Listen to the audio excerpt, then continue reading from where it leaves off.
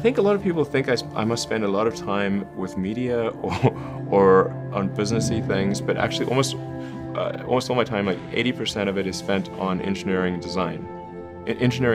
So it's developing next generation product.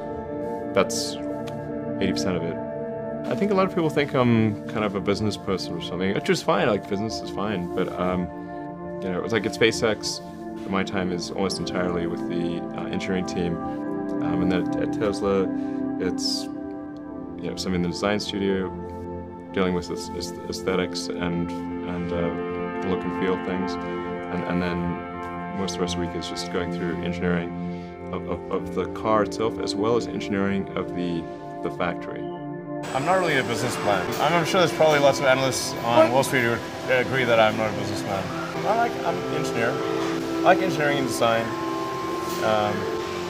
Well, I don't sort of like look at things from like what's the rank ordered list of priorities for based on a return on investment or something like that. I don't really do any investments. I only own one public security, and that's Tesla. That's it.